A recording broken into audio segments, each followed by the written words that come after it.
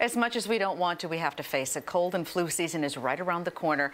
Fortunately, Women's Health contributor Dr. Keri Peterson is here to tell us about the all-natural tricks that can help stave off a cold or the flu or all kinds of other illnesses. Welcome, Keri. Hi, nice to be here. So is it true generally that women's immune systems are really better than men's? It is. Women are stronger, but despite that, they still get, on an average, 3 colds a year.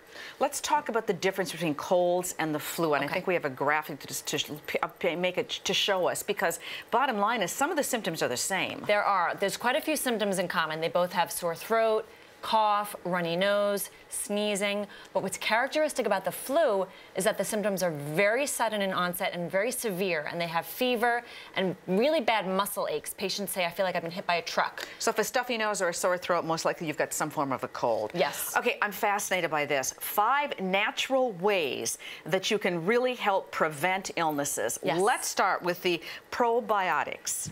Probiotics. So what they are, to start, is they're a healthy bacteria. They're found in some over-the-counter products, some supplements, and they boost or replace the bacteria that naturally live in your digestive system, and they can help boost your immunity.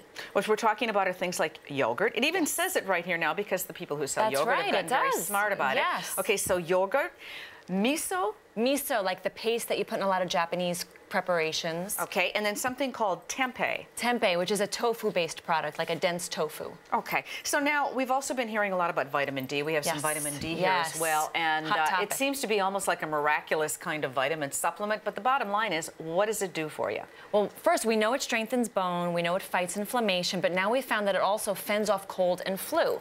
One large national study found that people that are low in vitamin D are 35% more likely to get a respiratory illness, and for people that have good levels, they are recovering more quickly. How much do you tell us to take? Because there's a lot of dispute on how much you need in your Yes. system in a day. Well, the majority of the source is from the sunlight, and now that we've turned the clocks back, we're really yeah. not getting enough exposure. We leave work and it's dark. Well, also it's hard in New York City or in the environments because, you know, you have so many tall buildings, the sun doesn't get to you much during the day. And we're indoors. So what I recommend, shown here, 1,000 units per day as a supplement you'd get an adequate source from. Okay, I'm in love with this next thing you suggest, which is that a massage can help ward off sickness. I'm so happy to know that because I Jane, love you have a massages. reason. You have an excuse to get one now. Okay, so tell me how that works. So what it is, just a 20-minute massage is going to lower your cortisol levels. And cortisol is the stress hormone that weakens your immune system. So by lowering your cortisol, you boost your immunity, essentially.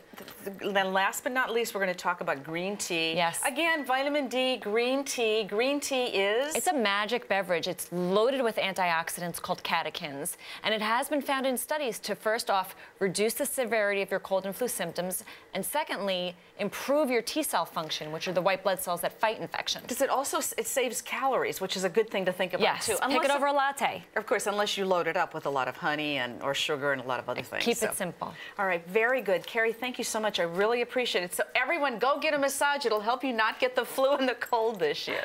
Thanks, Jane. How about that, Chuck?